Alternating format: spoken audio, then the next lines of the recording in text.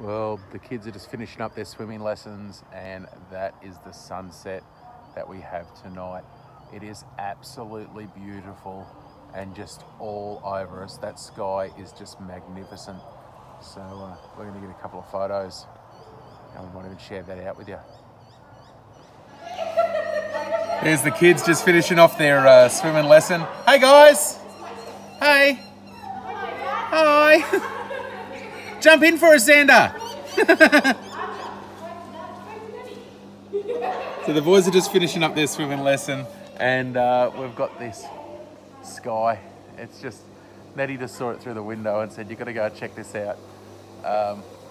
We're so lucky to have Di and her family with their swim school.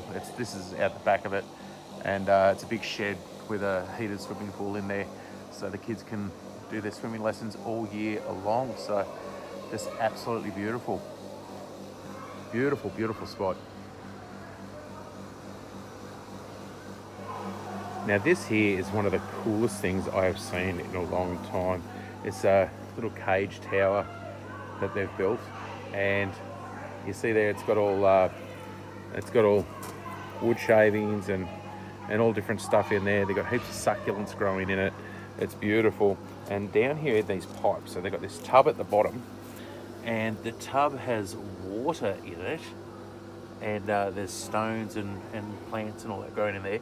But all these pipes are for frogs to live in. So the green tree frogs can have a little house, and they put a couple of solar lights which attracts the bugs, so the frogs have something to eat.